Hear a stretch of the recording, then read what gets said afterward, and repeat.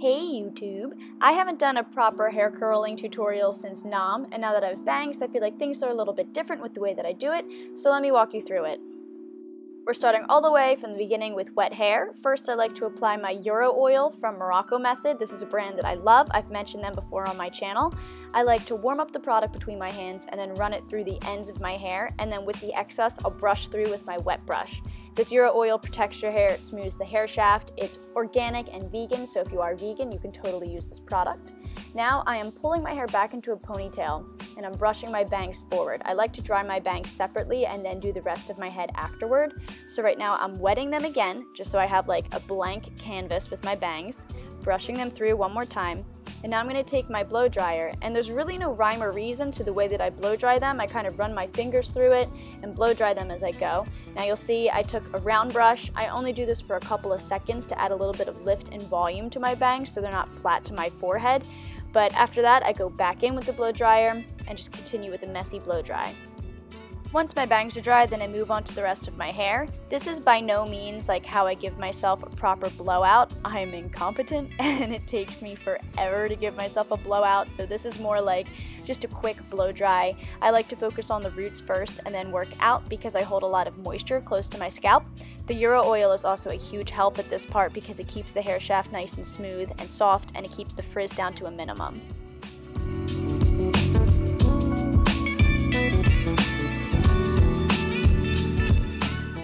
Once my hair is dried, then I like to go and brush it out. This brush changed my life. It's from Morrocco Method. They did send it to me, but I have not been able to put it down since I got it.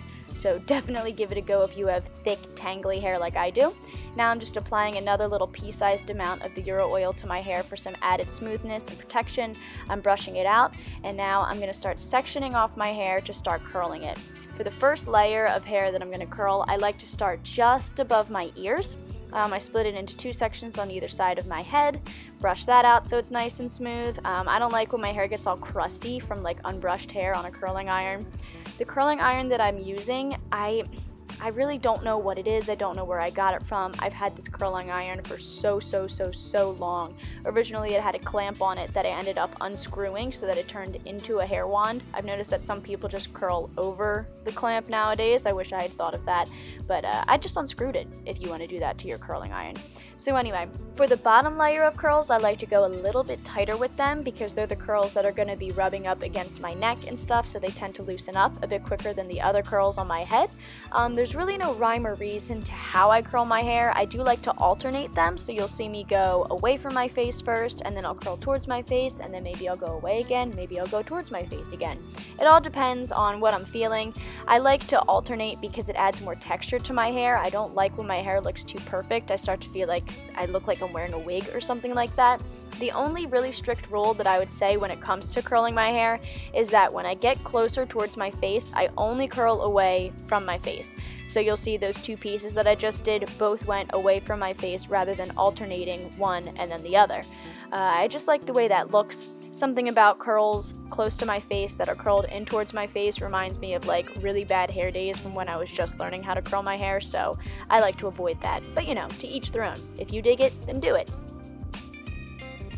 When I'm finished curling one side of my head, I like to run my fingers through those curls so that when they set, they're a little bit looser. A lot of people are scared of brushing out their curls and of running their fingers through their curls.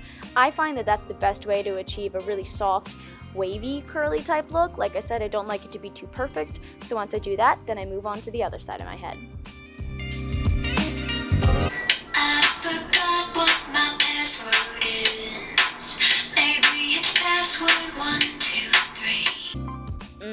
Okay, back to curling. So clearly I've moved on to another section of hair. I typically curl my hair in about 3 sections worth. Everybody's different. Everybody's got different hair thicknesses. So just because I did 3, maybe you don't have to do 3. Maybe you'll have to do 4 or 5. Maybe you'll just do 2. You know, so I'm just continuing with alternating the curls in the directions in which I curl them. My only rule, like I said earlier, is that towards the front of my face, I like to go away from my face with the curls. If you're new to curling your hair, then you'll find your own rhythm and you'll discover where you like your curls to lay and how tight you like your curls and stuff like that. Prior to having bangs, I didn't really spend any time styling my hair. I could pretty much air dry it and braid it and just go from there, but I found that with the bangs, I wanted to spend a little bit more time styling it and just making it look a certain way. So it was kind of like relearning how I like to curl my hair all over again when I did get back into this. So the more you do it, the more you'll figure out how you like it and your own style.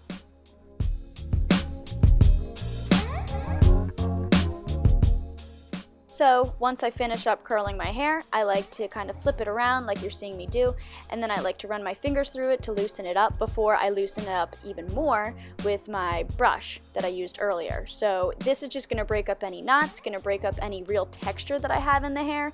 At first it's going to look really nice and perfect, even though I said I don't like that. It might look a little bit floofy, but I promise as you brush it out some more, it's going to look way more natural. And I also find that when I sleep on my hair, it looks really good too.